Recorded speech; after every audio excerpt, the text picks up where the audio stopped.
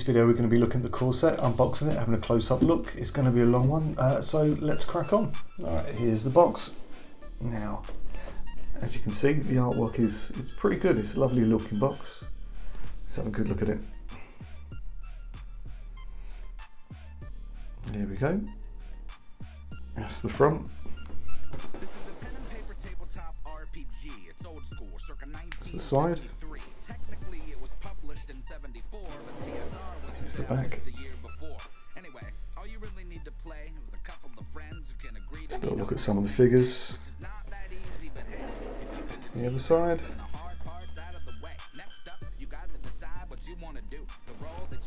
To the bottom if you're interested. And the top. Okay, now let's get this open.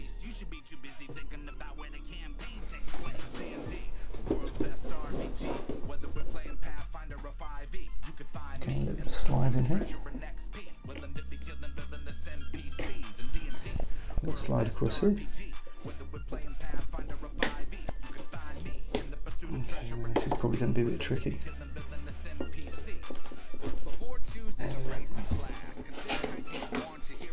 Here they come.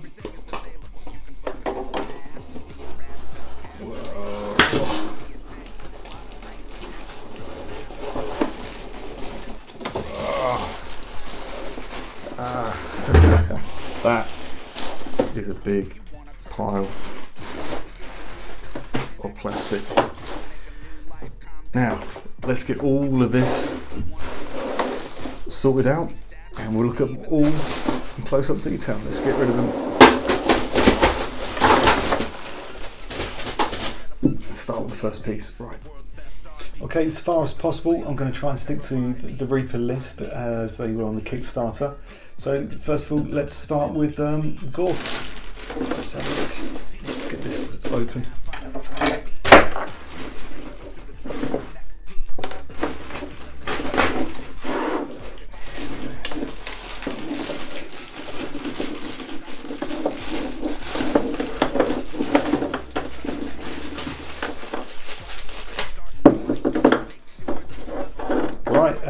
Well, I'm going to have to stick them together, so let's go for a time lapse on that.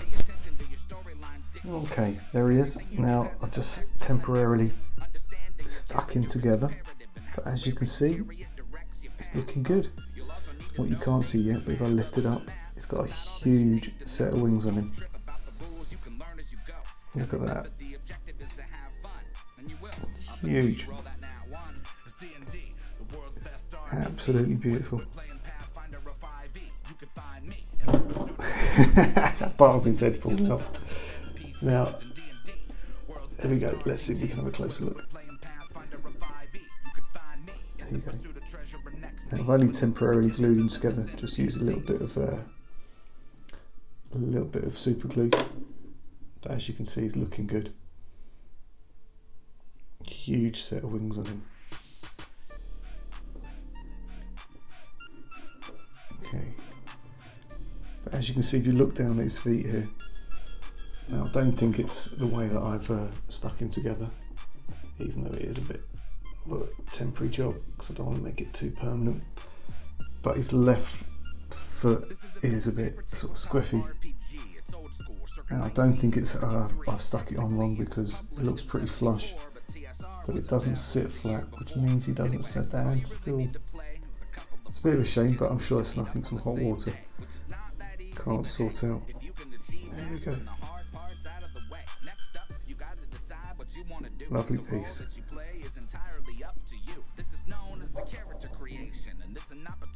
Alright, let's move on. Okay, next up is the Monsters pack. So let's get this open up, see what's inside.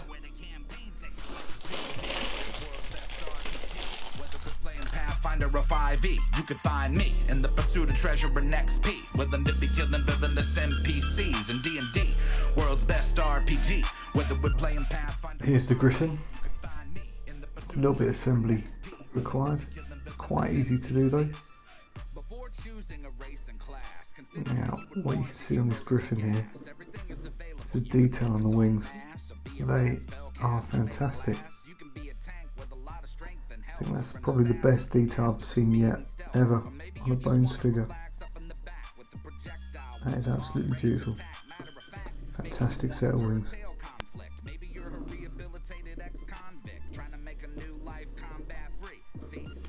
Brilliant, loving that piece. Very nice. Well, right, next up, we've got the Wyvern.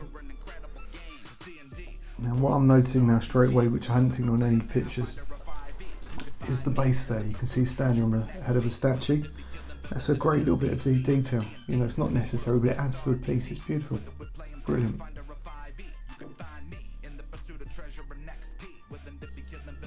Cool.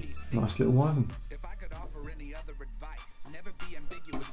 And the last one is the owlbear. A little bit small, I prefer them a bit bigger, but you know, can't complain. It's a nice little owlbear. Good detail. A bit of a chip out the back there, but it's not too bad. And there's the owlbear. Okay, next is the dire beasts. So let's get these opened up and have a look. Okay, the first one up was the crocodile. Everyone needs a crocodile, don't they? There you go, looking good. It's the first piece so far that I've not had to stick together. It's a good size, as you can see. Nice. Next, we've got the warthog. Again, no assembly on this one. Nice little piece. Warthog. Okay, next up we've got the crab. Now this one needs a little bit of assembly. You've got to be careful with this one, because if you don't stick the claws in before putting the shell on, you can have a clawless crab. And what's the point of that? Quite like this one. There we go. Here's your crab. Okay, next we've got the villagers. Now let's get these open and see what we got.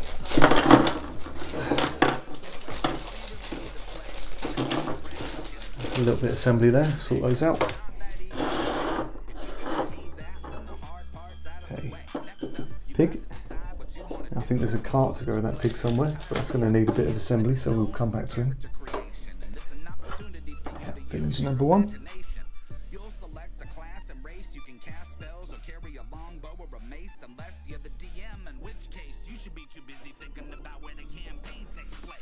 It's alright, good detail. Village number 2. Some sort of scrolls, scribe, some sort of town clerk. There he is. Great detail on the glasses there.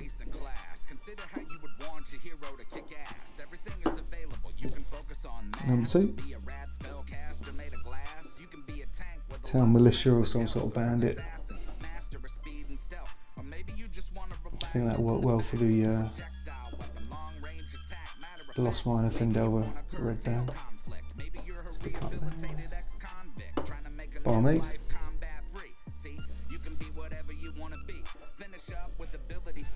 There she is. Again, some great detail on the food on the plate. Look at that. Fantastic. Couldn't get that in Bones white. Dairy Maid.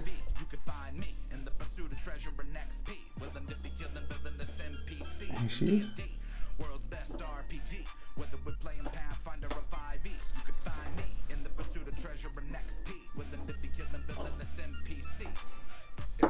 Flaming pitchfork. Brilliant. Turn her around.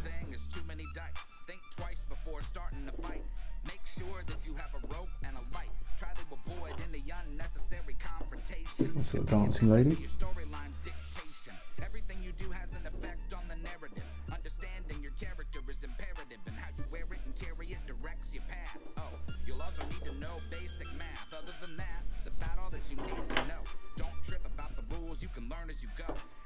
Some sort of monk.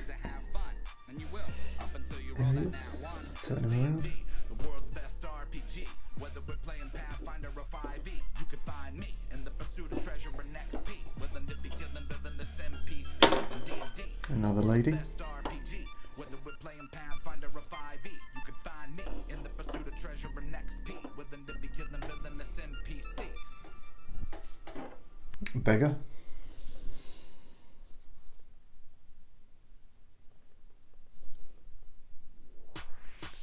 Spinning around.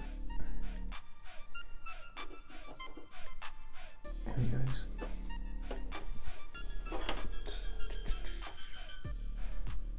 Man with a bent sword. Let's see how easy is that to straighten out.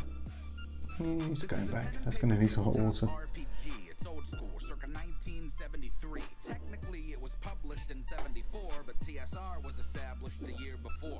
Anyway, all you really need to play is a couple of friends who can agree to meet up on the same day, which is not that easy, but hey. Maybe some sort of half-orcish. The hard part's out of the way. Next up, you gotta decide what you want to do. The role that you play is entirely up to you. This is known as the character creation, and it's an opportunity for you to use your imagination. You'll select a class and race. You can cast spells or carry a longbow or a mace, unless you're the DM, in which case you should be. Let's get on to the bits that need assembly. Whether we're playing Pathfinder or 5e, you could find me in the pursuit of treasure and XP with a nippy killing villainous NPCs and D&D, world's best RPG. Whether we're playing Pathfinder or 5e, you could find me in the pursuit of treasure and XP with a nippy killing villainous NPCs. Before choosing a race and class, consider how you would want your hero to kick ass. Everything is available. You can focus on mass, or be a rad spellcaster made of glass. You can be a tank with a lot of strength and health, or an assassin, master of speed and stealth. Or maybe you just want to relax up in the back with a projectile weapon, long range attack. Matter of fact, maybe you want to curtail conflict. Maybe you're a rehabilitated. This was the other figure that needed a little bit of assembly. For some reason, he had to stick his leg on and attach him to a base.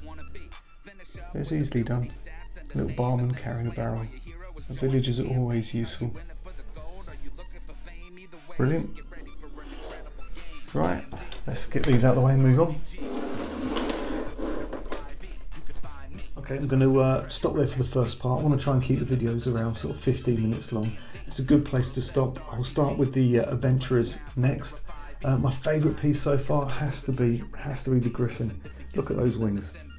How can you not love the detail on those wings? Right, cool.